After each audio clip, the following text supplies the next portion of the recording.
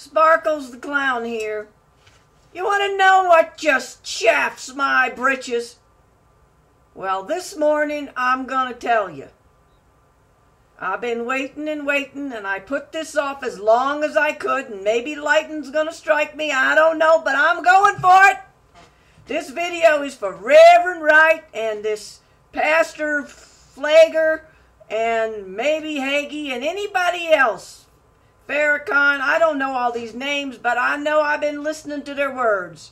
So here's what I got to say to them, to you all, however you want to take this. All right? You might have done a lot of good, but whatever good you did, you probably undid it 500 times over with that big mouth. Now, does people say things like that in preaching? Maybe they do, but let me tell you something. I've been in a few churches too, and I've never heard talk like that. As a matter of fact, if I did, I'd get me a water balloon and throw it at you. And that's what somebody should have done. Shame on all them people at Trinity and everywhere else that stood up and clapped. Because that doesn't say much for your discernment.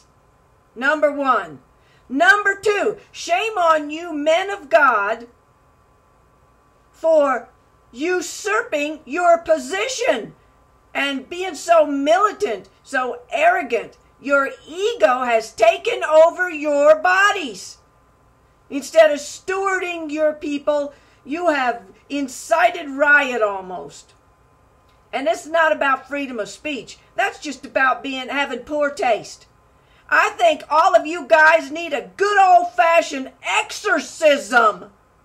I really do. I'm sorry to have to say this. I'm ashamed of you. I'm ashamed of the way you behaved.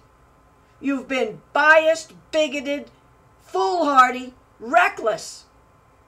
And you need to go, not just have an exorcism, then you need to go on about a 12-month cruise with some intervention and your people all around you to help you. Because let me tell you something, that just got out of hand, folks. That's just chapping my earth to somebody. That's just chapping my britches. It's out of hand, out of control. That's all I got to say.